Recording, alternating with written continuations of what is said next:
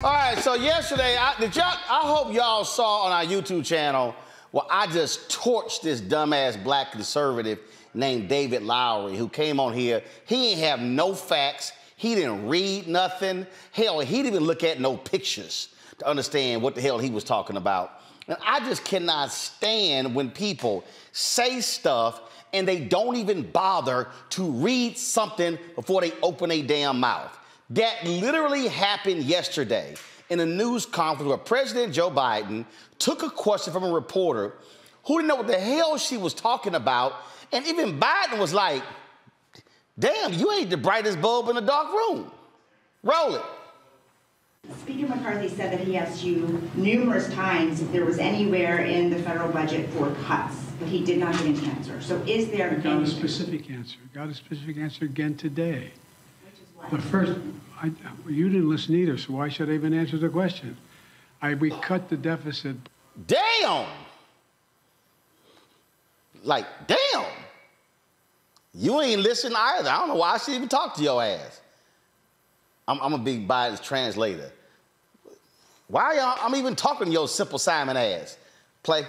By $160 billion. Billion, B-I-L-L-I-O-N. Damn, now you know somebody just pimp slapping you when they spill that shit out.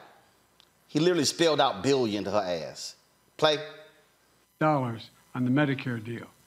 We cut the deficit by raising the tax on people making 55 corporations that made $40 billion to 15%, and the list goes on. So, but in terms of what he is proposing, is there any room for negotiation? What's he proposing? Did he tell you? He talked about... No, I'm not being facetious. Did he tell you what he's proposing? He was talking about the bill. Yeah, but what does it propose? Do you know? I'm not being a wise guy. You all are very, very informed people. Do you know what that bill cuts? Biden basically like, what your ass got? What you got? Then the man literally just embarrassed her. Oh, y'all really are really informed people. What he was saying is, your ass don't know shit. Press play. There is a long list of things that it cuts. That no, it doesn't say. It says, does it say what it's going to cut? Or just... Damn. Her ass said there's a long list of things it says it cuts. By like, what they at? Play. Say generically it's going to cut. You get the problem. Rebecca, I don't know who that reporter was, but her boss should say, your ass in the timeout box. You know, I don't understand why reporters ask questions that they don't already know the answer to. Like, to me, and that's the first thing. The second thing is don't carry any other person's water. Just because you heard someone summarize something and you don't take that as fact. Do your own research. And Biden was right here. You know, what she was asserting, what she was carrying forth, what she heard from the speaker was inaccurate. And he embarrassed her. So, you know, I hope her editor has a really good, long conversation with her about she really needs to do research, you know, before asking the president of the United States a question that simply is not so, that's based upon a faulty premise. See, Robert, this is the bullshit that happens all the time in this city. They'll be at the White House go, some people are saying, and I love it when they go, who? Can you name them? Who some people? What they say. You should not, see, that's why, there's a reason why, now see, Robert, you know, I guess because you love your guns, these black Republicans love to come on when you guest host, because they not going to bring their asses on here when I'm here, because the bottom line is, they lying. And what they're not used to, first of all, journalists who actually read stuff, who can also recite it to them in real time. Well, this was Biden's way of saying, don't ask me no damn question about what's in the bill when there's nothing in the bill. And so when she's like, it's a host of cuts, he's like, what? She couldn't even answer it. So even she didn't do her job by saying, McCarthy, show us a copy of your bill so we can actually know what you're proposing cutting.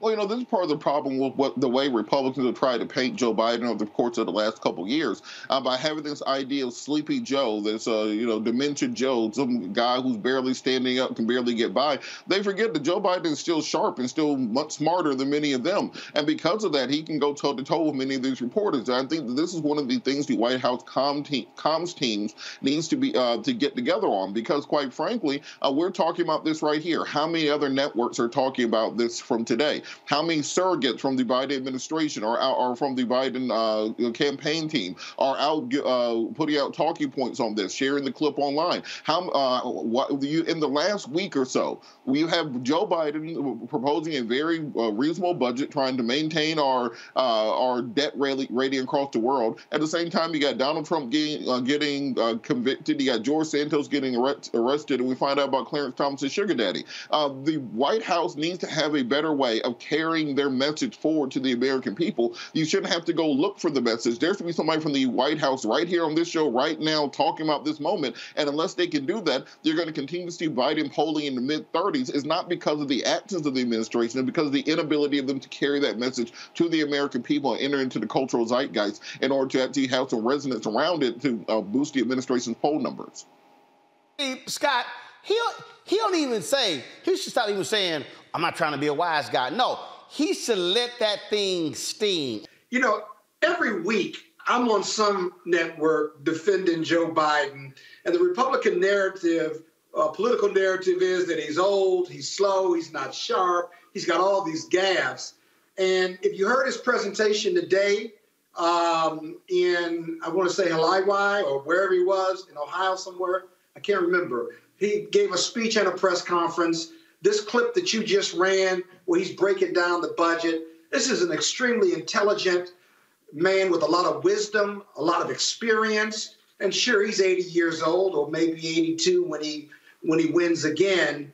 But I got to tell you, I'll take Joe Biden's wisdom and experience and his knowledge and experience of the budget, as well as international affairs and all that he's done for this country, over whatever the Republican Party has to offer. And that's just simply not much compared to him. He's a humanly decent man. He's super smart, still sharp. And he just showed you in that clip you showed, as well as his speech and press conference today, that he's sharp as ever. I mean, I have gaffes when I present, and I'm 60 years old. So I don't think it makes a difference whether you're 80 or 60. But he's an incredibly competent president, gets a lot done. And regardless of what the Republicans throw at him, his excellence manifests itself every day. And so that's why he's going to get reelected again, I think. Oh, well, that's nice, but I don't have no gaffes. So, I mean, maybe you can think. Put time on your own show. What are you talking? No, I ain't. I'm just saying. Time. I'm just saying you might want to prepare more. You might want to put. You missed your cue about 5 shows ago. I never said anything about it. You may want to put a little extra work in, and remember, I set the cues. See, don't let me have to remind you who you.